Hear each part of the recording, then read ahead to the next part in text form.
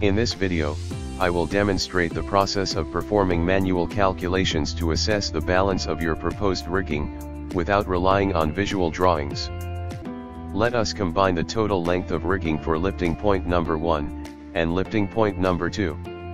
For lifting point number 1, we're using 35-ton shackle plus 6 meter of wire sling, and for lifting point the number 2 we're using 2 pieces of 25-ton shackle plus 6 meter of wire sling.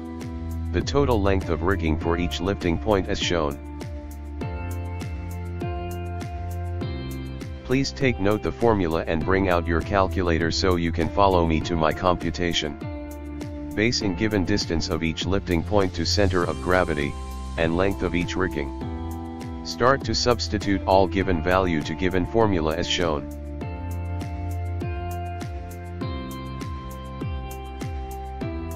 During the planning stage,